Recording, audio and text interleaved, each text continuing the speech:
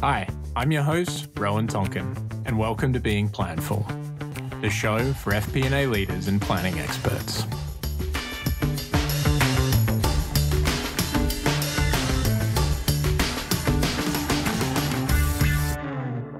Hi everyone, welcome to FP&A Tuesdays. Normally every Friday at 10 a.m. Pacific, myself, Glenn Snyder and Chris Ortega, we get together and we host a live podcast. Today we get to do it here from the Planful offices, so welcome gents. Thank you, great to be here. Really excited to have you here live. We're going to do an Ask Me Anything panel, which is always fun. We never know what we're going to get from the audience. And we've got our helpful team over here that are going to just quickly show us Q&A and things like that. So bear with us if it's not easy and we don't get to your questions. I see that there is always some interesting questions about recordings. So let me clarify. We will be recording everything from the session. We record everything here at Planful, and we will be distributing that as soon as it's ready with transcriptions and editing and making sure that we've got all of that done. It will be available online, and we will be communicating that out as soon as these sessions are over. We are coming to you live, so getting them online as soon as we're done is pretty difficult, actually. So we had a question from Sarah Martin from your session, Glenn, that you just conducted, which was, do you have suggestions for how business partners can improve the FP&A function in their own work, i.e. someone who's not a manager? Yeah, it's not so much about whether or not you manage people, it's really about how you interact with your teammates and your business partners. So, you don't have to be directing other people, but you can still show up in a certain way. One of the things Chris and Rowan and I have talked about a few times on the podcast is really being proactive with those business partners, but recognize when you go out and you meet with your business partner, don't make it about you and what you need. Remember, you're there to support them. Find out what their needs are. Ask them about what's going on and really understand their business so that you could be a better business partner to them. That's really, to me, the way that anybody in FP&A, whether you're an analyst or the vice president, you could go over and help improve the function itself and your reputation by really engaging with the business. I like that. We've got a question here from Michael. What are the pros and cons of embedding FP&A people within the functions versus being a centralized unit? I love this part of it, and I think like when you're able to not have it centralized but actually have what I call like FP&A minions inside the organization, you actually level up the financial knowledge inside the organization. So one thing I really love about having a decentralized FP&A perspective is that, say for instance, you have like an FP&A person that's fully dedicated to sales. They're sitting with the sales group, they're working through the operational plans, they're working through, all the things, the sales processes, right? They're bringing that financial acumen, they're bringing that results, they're bringing that communication to the sales part of the business. And I think one of the gaps that having a decentralized FP&A function is so good is it levels up everybody's knowledge. The FP&A person becomes smarter in the operational unit, whether that's marketing, sales, client success, and vice versa. The operational unit becomes successful in finance. Like they understand why it's important to have, these kind of contracts because it relates to this kind of revenue. So I think for me, having it be decentralized is the best value proposition because you're leveling up the knowledge, the skills, and the overall connection inside the business. To Glenn's point, it's all about partnership. And the more that we can connect and have our people in the business and learning the business, the better all the overall business will be. So I would venture for a decentralized FP&A. So I'm going to take the opposite. I was going to ask you. It's not FP&A if you don't, Glenn. This is a shocker, right? Yeah. Good TV, right? So I look at it, you got a couple different things you need to weigh. First of all, if every business unit had their own FP&A team, do you have too many resources for FP&A? Because if you are a smaller organization, I think about some of the companies I was at, and I would have one FP&A person will cover 3 or 4 different divisions. But that means if you have each division has their own FP&A person, you have 3 people instead of 1. So you have that cost aspect. The other thing is sometimes finance has things that it does need to do. You get a lot of directive from the CFO. And if you have a decentralized model, you don't report under the CFO. You're reporting under that business leader who may want to see things in a different way. And so now you could have, I wouldn't necessarily say data integrity issues, but you could have different definitions for how they approach things, because that business leader might say, I want my business to look this way because I'm going to look better doing it that way. And that might not be the best way to consolidate things up. So really, I think the best solution is having a balance. I think you need to have a strong centralized team, but having an analyst that might work well with those business leaders, that can interact with the FP&A team as well, I think really that's the ultimate solution. But once again, depends on your organization, your organizational structure, and how much you really have for resources in the company. Yeah, I can give some of my perspective here. I look after revenue operations, really closely aligned with finance. And revenue operations in the software industry is the summary of effectively sales operations, marketing operations, and customer success operations. And you can do that in many ways. You can just have a dedicated RevOps function, or you can create it as an aligned committee effectively. And both have their benefits, their pros and their cons, and so you're kind of both right. Like ultimately, I think it's about, you know, how do you deliver the best value service to the rest of the organization in the most economical way possible, and both of those ways can actually work depending on the stage and the maturity of the organization. I think you know, I've certainly seen it in marketing and RevOps where, you know, we'll create revenue ops and then we'll send it all back into the different functions and then we'll pull it back into a single function again. It happens all the time across companies all across the world. Exactly. Let's go back to a few more questions here. Christian asked, what are the biggest hurdles going from just reporting and planning to that true thought partner status? And I'll let you start here, Chris. Yeah, this is a big shift, and I think a lot of accounting, finance, FP&A teams struggle with this. And one of the biggest hurdles that I think you have to get over is that value proposition that you have to that leader or to that manager or to that person, right? And I think the best way to get that hurdle right out the way is just come from a place of trying to understand their operations, right? Come and talk with them and say, hey, look, I want to be your financial business partner to help serve your team. I think too many times people get it misconstrued. The business should not support finance. Finance should support the business. That's really, really key. So I think once you get past that hurdle of just saying, hey, look, I'm here to support you. I'm not here to be the number police and crack you across the head when you went over budget. But to say like, hey, look, like these are the things I'm seeing in the business. Here's some things I can help. Here's some opportunities. Here's some challenges that you may face. I think that's the first one to get over, is just that value proposition, because you may have that VP of sales or that VP of marketing that their entire career, they just worked with finance and budgeting. That's all they did. That's the only interaction they ever had with finance. So breaking down that and just really saying, here's the value, the skill sets, the passions and talents I want to bring to this partnership to help you grow and can ultimately serve your business. I think once you get over that, that gets that trust element into it, and then you get the train rolling of building a great business partnership. Yeah, I think Chris just really, he nailed that.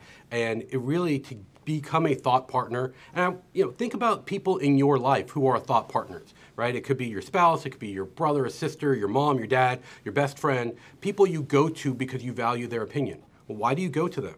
Because you trust them. You know that they're going to have your best interest at heart. And that's really what that thought partner is really all about. So in order to go from, hey, here's your report, here's your budget variance, and whack, whatever, you're over budget, instead, what you need to do is you need to talk to people about, hey, I saw you're over budget.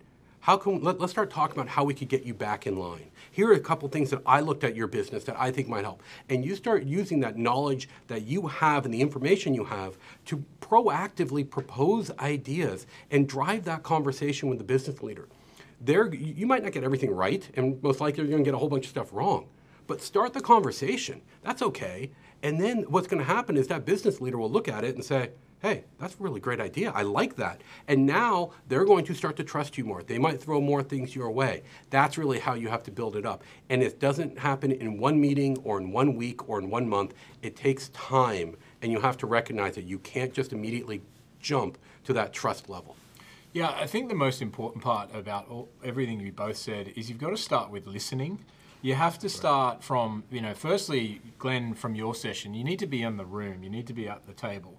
So go and ask those people that you want to become thought partners with to say, hey, can I sit in on that meeting? Can I understand the strategy? Can I sit in on your weekly team strategy calls? And I'm not going to do anything. I'm not going to, say anything. I just need to listen so that I can, subsequently help and then come and add value. And to Chris's point, that's when you are raising the financial IQ of the rest of the organization. And that's when you have earned the trust and become that thought partner.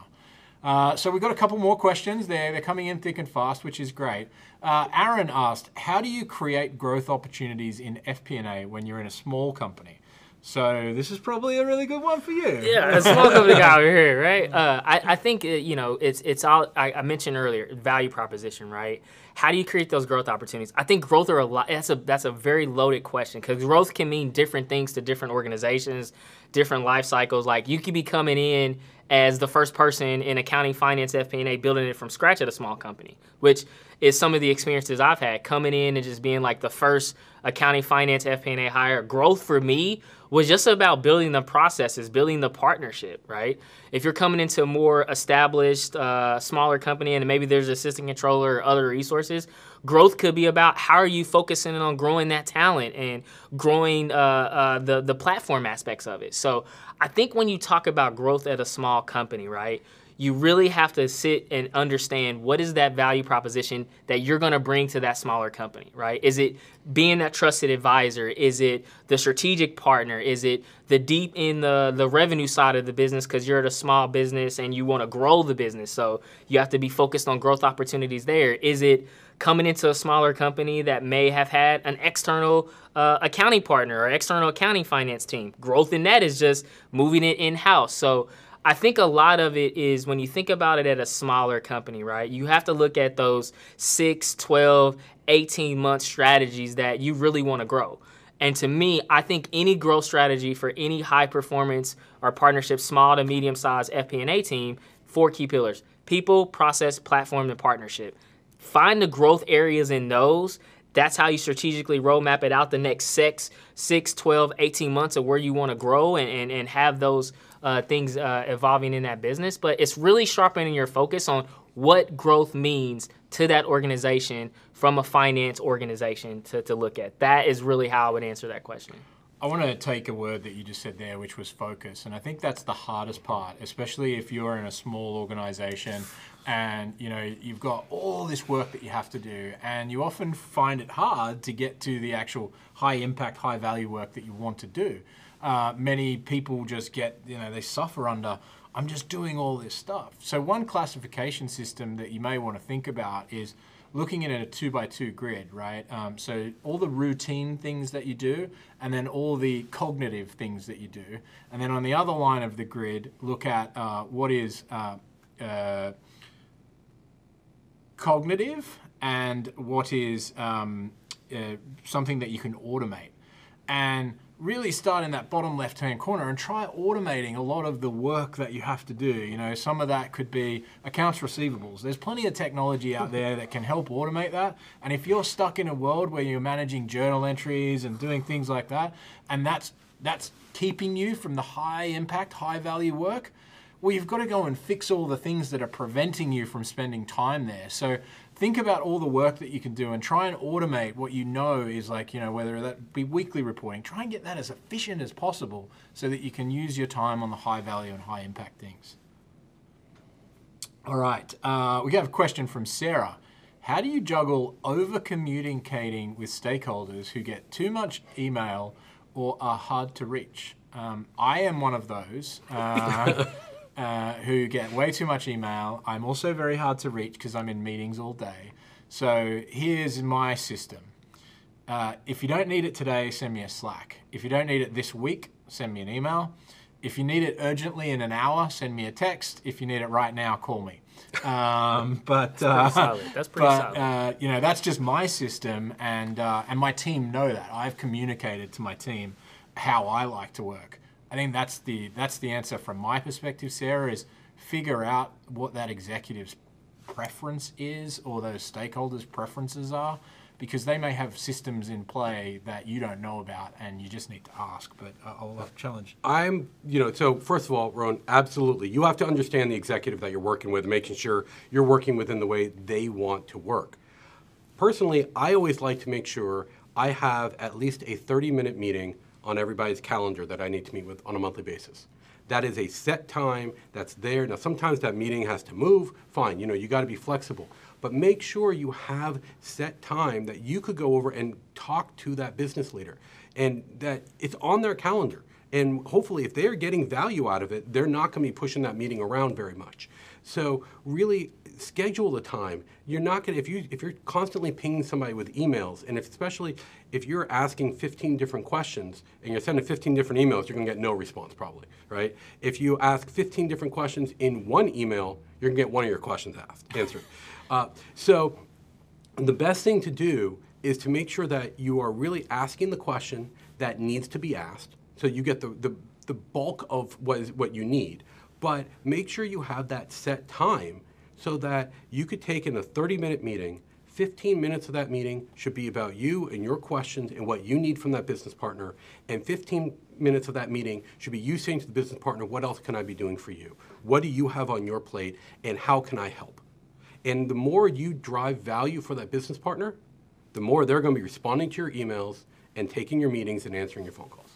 Chris, you went through an acquisition recently, and I imagine that was a pretty busy time for your exec team. How did you get their attention on things that you needed to drive the business today? I loved your point, Rowan, where you talked about what is the best communication style. I think when you're a high performance, high motor FP&A person, there is no one-stop shop for each executive. So for me, I wanted to make sure I understood what is important for me to cascade, what's the urgency and importance of it. So that's how I look at things, right? If it's important and urgent, then that's a type A priority, and I communicate that to the executive and say, hey, look, I know you may have things, but this request I need from you is important and urgent. Can we find some time to get this on, right? I think another one is, that style that they like, right, is, you can't just have one based approach for every executive. Some of them are emails, some of them are text, some of them are voice notes I've even had people send voice notes. It's just Chris, just send me a voice note with the key highlights of what it is, and I got it. So I think it's really understanding what is the most effective way of communicating and what doesn't need to be communicated. I think sometimes we sit back and just we need to tell everybody everything. And sometimes there's things that's just hey, this doesn't impact or have a broader perspective, so I'm going to keep it. Or I'll cascade it in another avenue or, send it a different way to be able to do it. So I think it's really understanding and it's configuring your communication, not customizing. Customizing gets real challenging because when you start having custom communication for all the business leaders that you support, that gets challenging. So you want to configure your communication approach. You want to configure and communicate your prioritization to the style that's most conducive for them to communicate. I think that's the best way to do it. Yeah, I would echo that. And I would say learn their habits, right? I know the best time to get my CEO's attention is in the afternoon. But Kimberly, our Chief Customer Officer, you get her in the morning, right? She's having 6 cups of coffee in the morning, and that's when to share information. So learn people's habits because, if they're in a long commute, maybe they're not doing that right now, but they might like taking calls in the car on the way home. That's what I do sometimes when I'm driving here to the office. So learn people's habits. The next question is here from Cindy, and Christian, I will reiterate the 2x2 matrix for you in just a moment. But next question here from Cindy is, what is one of the biggest mistakes you have made as an FP&A leader? We did a whole podcast. Yeah, I know. This was You want to go? You want me to go? I'll jump right into this one. I think the first critical mistake that I've made and learned from was making the leap as a FP&A individual contributor to an FP&A leader. Right, and the mistake that I made was that getting the wins, getting the successes is actually coming throughout my team and not through myself. I struggle with that. I struggle with it. And the reason why I struggle with it is because most of the time in my career, I was so used to getting those wins and those quick hits. It was like a dopamine hit where I just man, I knocked this out the park. I did this, I did that, and I did this.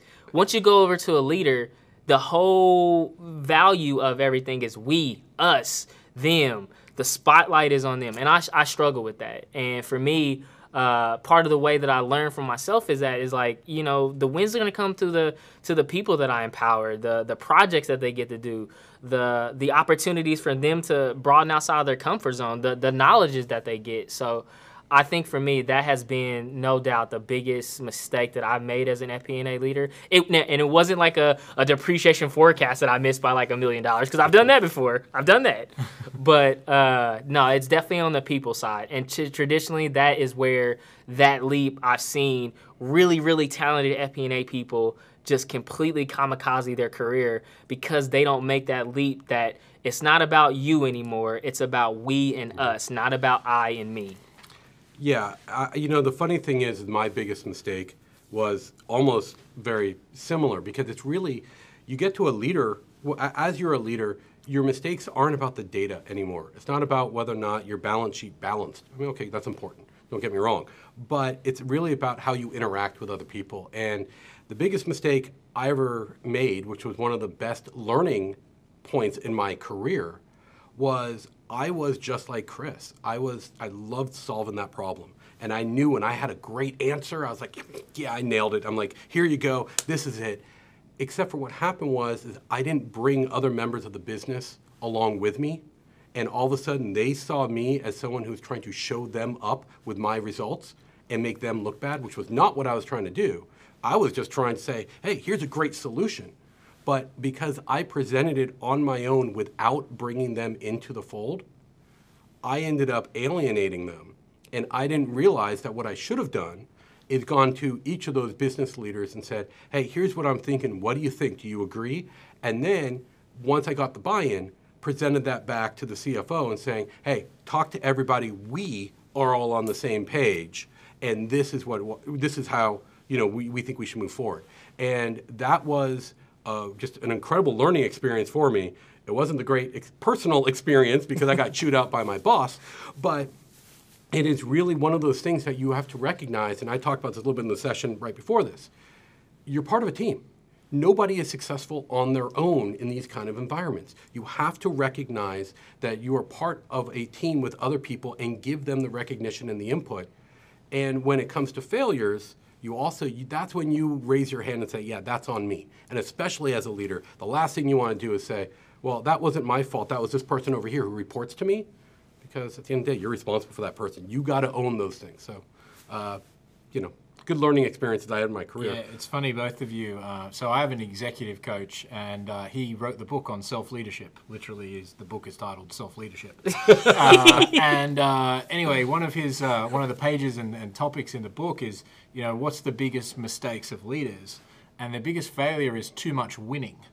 Because what happens is, you know, generally, like what you described, Chris, you've been such a great individual contributor that your first failure is that you're so used to all the glory yourself, and you just fail at being a leader because you haven't recognized that it's no longer about you. Facts. And so really, really interesting there that you both kind of talked about that. That's the real challenge for leadership. Yep, absolutely.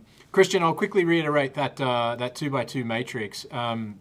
It's actually from the U.S. Census Bureau, and on the bottom of the grid, you put out all the routine things, and then the second side of the grid is non-routine, right? And then on the left side of the grid, you have manual and then cognitive, so things that you have to think about. So you want to spend as much time as you possibly can in the top right of the grid in all the non-routine and cognitive things, right? Scenario analysis, what-if analysis. And in the bottom left of the grid are all the routine and manual things that you do. And that's like, you know, every week I have to send a sales forecast. Well, I use a Slack bot to do that for me. I just know that I've got to get it done by 10 a.m. and the Slack bot sends it. Don't tell Grant that I use a Slack bot to send it. But that's what that grid is. It's a really good way of classifying all your work and trying to figure out what do I need to free up in this bottom left-hand side and how can I do that. And actually, it's a really good thing for trying to measure what you need to cost contain in your business, because that's on the edges there of in between all of those areas. That's where you start to think about offshoring or using contractors and things like that. So Michael, I'll answer this quickly. We have CPE credits available for all of our training courses. From this event, though, we're not doing CPE credits. So if you're looking for CPE credits, go follow all the Planful training courses.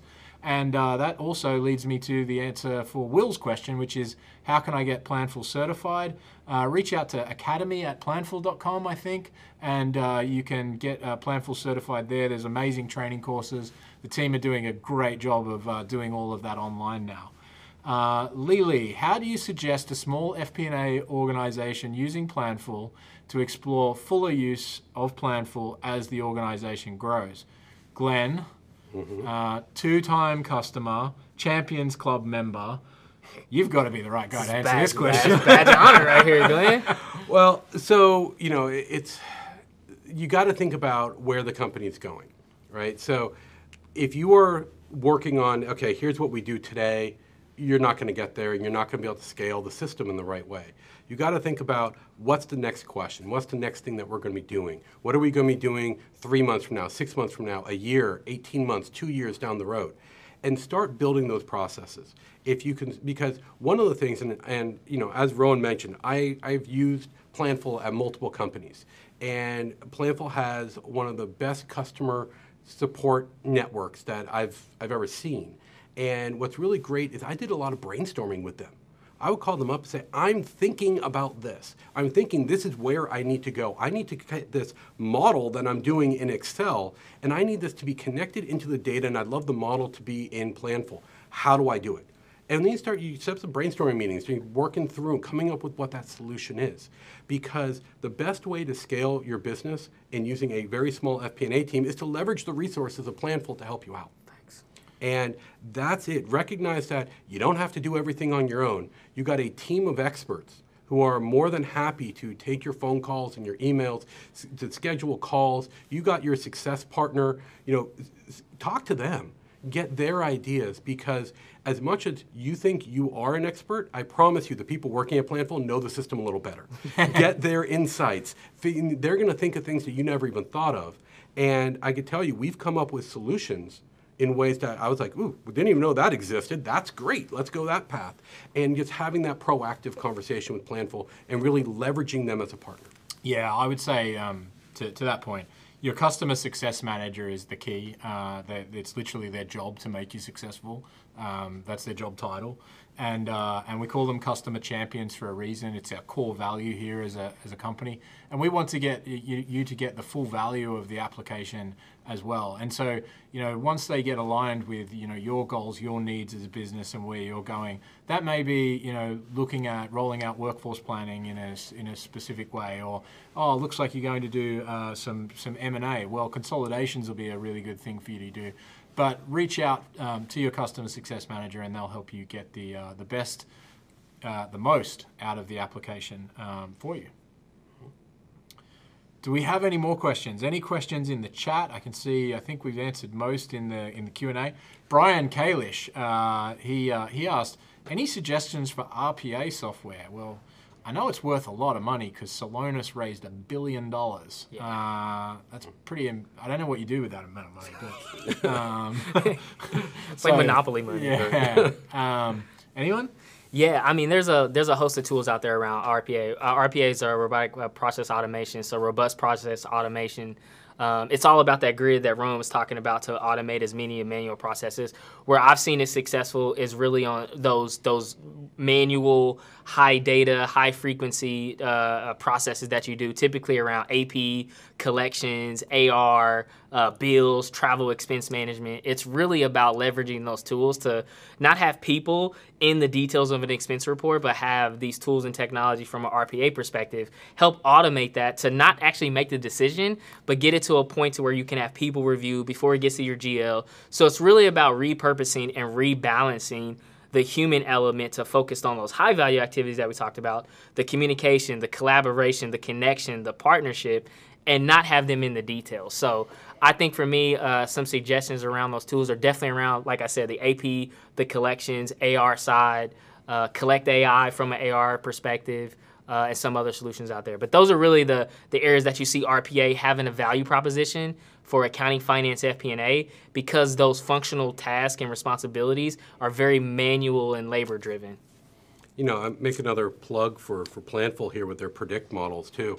The fact that here's a system that can now go over and identify particular variances for you. I mean, in FP&A, you know, right, the numbers come out whether if you're putting a budget together or you're just doing a monthly budget variance report, you got to look through that report. What are the numbers that pop to you that don't look right that you say, oh, I got to go and explain that? Well, now you have a system that can go over and just call it out for you. Yeah. That's You know, huge. So that's Huge.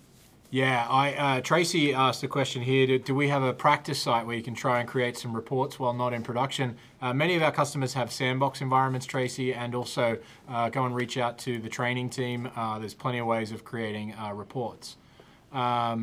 Christian asked around, I think we only have time for one more question, by the way. Coming from a very Excel-centric organization, I think that's every organization under the sun. yeah, pretty much. How do you Nobody uses Google Sheets. Love my Google Sheets. How do you get people to truly understand all the hindrance that entails, and how do you get their buy-in for implementing a system such as Planful? Christian, I think I'll give a really short answer here, which is, you know, Grant said it in today's keynote. Excel is an amazing personal productivity tool. We all love Excel. It's got so many benefits. It's, you know, very interactive. It's easy to use. We all know how to use it. There's a low barrier to adoption there. The biggest challenge as you get outside of Excel and you get too big for that is the collaboration, connecting to multiple data sources, and then the security and the role governance and the data security that you need, especially in this environment where everyone's working from home. You don't want to be passing spreadsheets back and forth. The important part about a system such as Planful is you can still work in Excel and it all connects back into the system. So people don't have to leave their environment. You can actually just use Excel there and everything connects back in. So, can I just add one thing to that? Is you want to go over and leverage and use a system like Planful. So you say, I don't need to go and hire 5 more people to go do all of this stuff that really could just be at the push of a button.